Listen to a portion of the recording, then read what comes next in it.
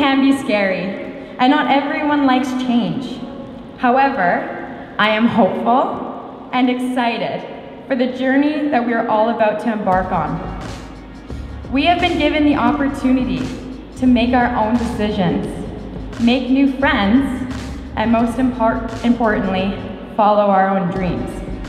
I have personally witnessed the amazing people you have all grown to be.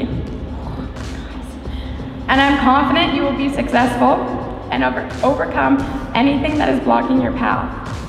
You are all resilient, hardworking, optimistic, and most importantly, you are all kind individuals.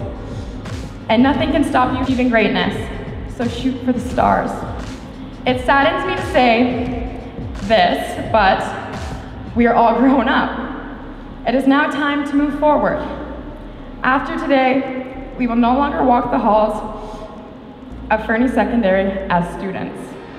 We will no longer meet up for team practices or club gatherings as Falcons.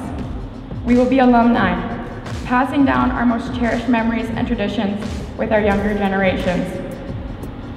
But now it's time for new memories and new beginnings. And although this day is bittersweet, I'm excited to see you all pursue your passions because we are the future.